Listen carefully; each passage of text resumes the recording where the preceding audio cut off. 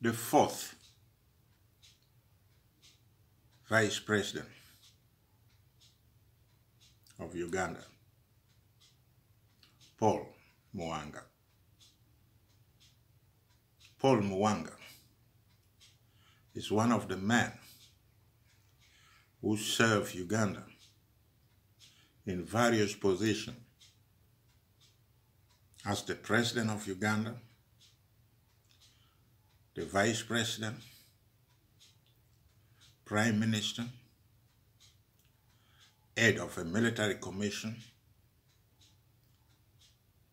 and as ambassador in Egypt and France. He is one of the civil servants who served the state since independence. The former Vice President of Uganda, Paul Muwanga, was arrested on October 1986, together with Minister Kayera and Luanga. Paul Muwanga joined politics in 1950 and served as a Member of Parliament and Uganda ambassador. He also served as Obote's number 2 man, and he built his base that became very powerful in both the cabinet and other sections of the government, including the army. Most of the cabinet ministers from the Bantu-speaking tribes paid allegiance to him. He was feared, and some of those who got it or get into conflict with him voluntarily flee into exile to give him time to cool down before coming back. Some of them came back when his boss, Dr. Apollo Milton Obote, had to intervene in the conflict.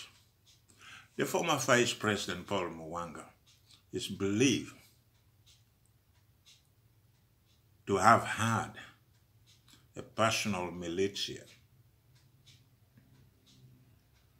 commonly known as the UD Boys. Most of them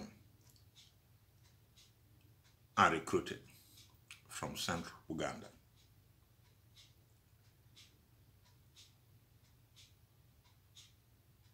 When in need, or when you annoy him after a certain extent, then the UD Boys will come for you.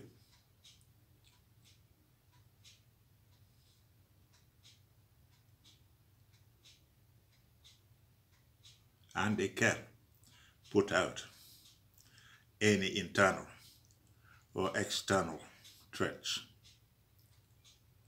The question is, why was the former Vice President Paul Muwanga arrested? The real reason for his arrest and that of Kayera and other ministers up to today is not clear. But many people believe that the arrest was linked to an attempt by a section of Buganda Army officers and politicians who wanted to overthrow the government. The attempted coup was discovered in September when former fighters of two groups who were integrated within NRA and deployed in Kitgum, Gulu, Lira, and Tororo district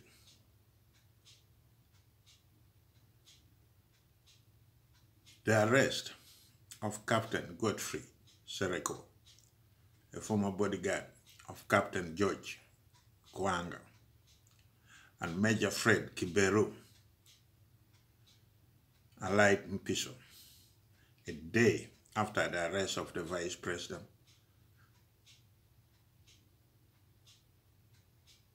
and Kayera. Military intelligence is believed to have carried out search and arrest swaps and pick up more people, including the Minister of Commerce, 𝐕𝐢𝐜𝐻𝑒𝐿𝐼, who was preparing to board a flight to Yugoslavia. The editor of the Citizen newspaper was also picked up. The vice chairman of UFM, Francis Wenge, Dr. Charles Lwanga, Joseph Musaka Mubiru, and Joseph Sosi Tampi. These people were all arrested, most likely in that fear that they were trying to overthrow the NRA government.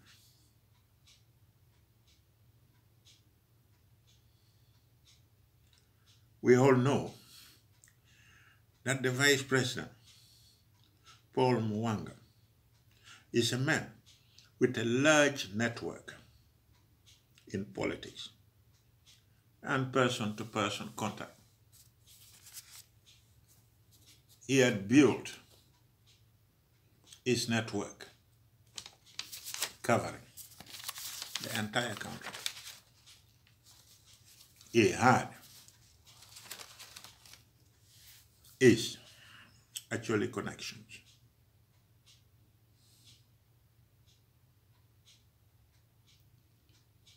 He liberated Uganda together with the Tanzanian government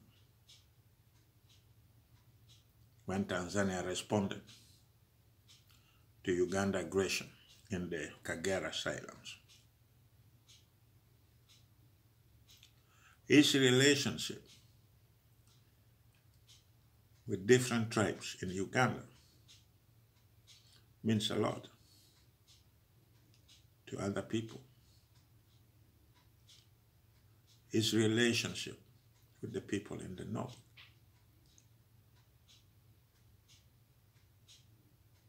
made some of the Achulis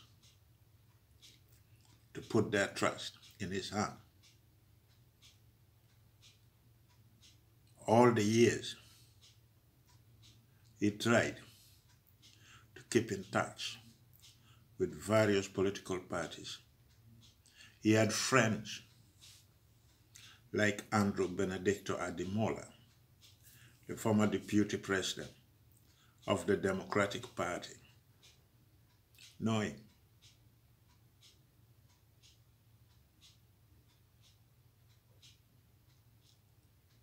that having too much power in itself can be dangerous. Whether you like it or not, it can begin to blind you just a little bit by bit. And at the end of the road, you will not be in a position to differentiate between right from wrong.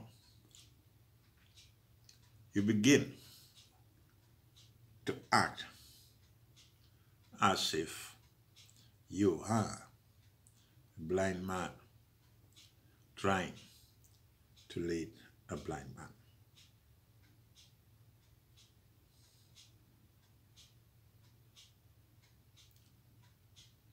You stop seeing important things that constitute the real democracy.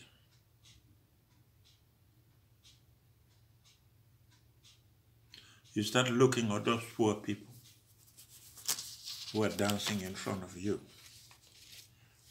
who are kneeling to greet you as your property.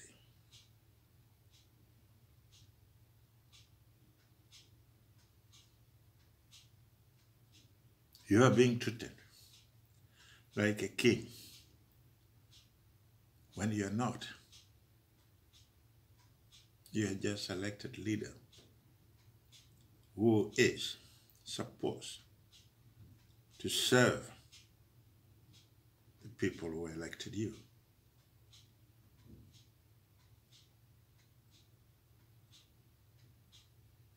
Sometimes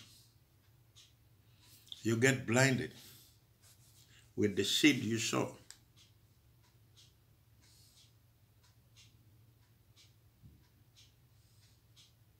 Not knowing that some of the seeds you sow are seedless.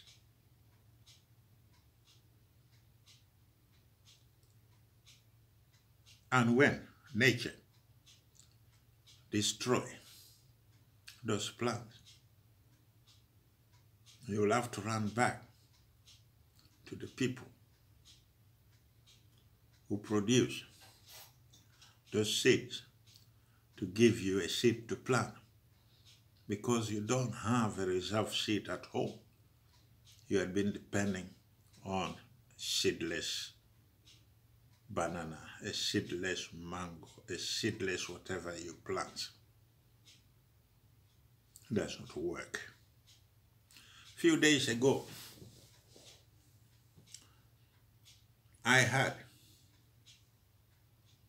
a politician addressing a rally and telling people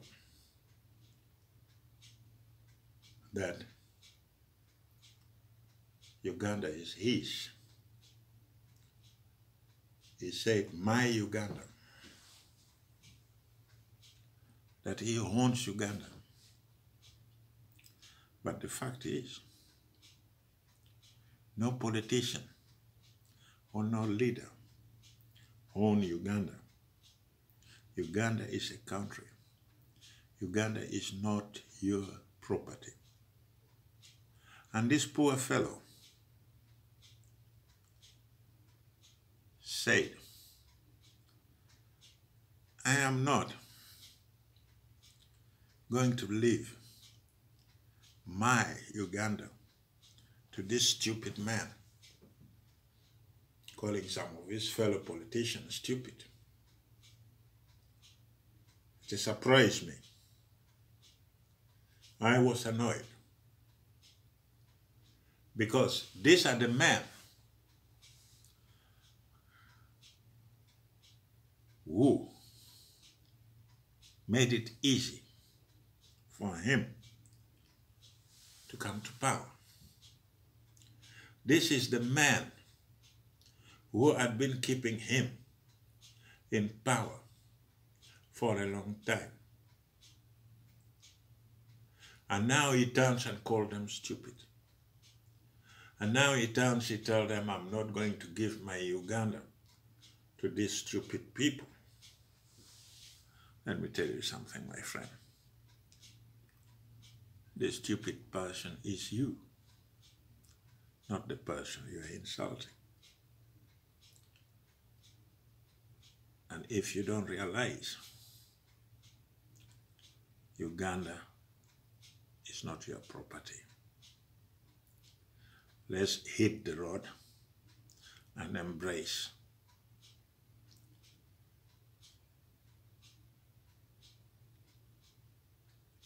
the fruits of wisdom to empower. Thank you for listening, and don't forget to subscribe. I will be back.